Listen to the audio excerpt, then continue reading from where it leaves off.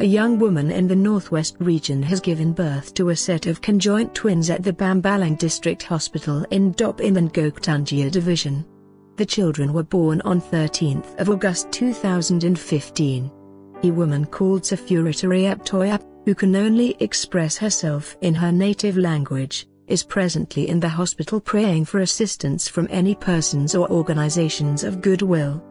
The children and their parents are praying and hoping that the First Lady Mrs. Chantal, Biya and any other benevolent people will come to their rescue. The Siamese twins, both female, are linked to the abdomen, and the medical authorities say the situation could have been averted if the mother had attended regular prenatal consultations. Medical experts indicate that specialized medical operations must be carried out in order to separate the little girls. The children and their parents are still at the Bambalang Hospital, distressed as they do not have the necessary finances for the prescribed operation.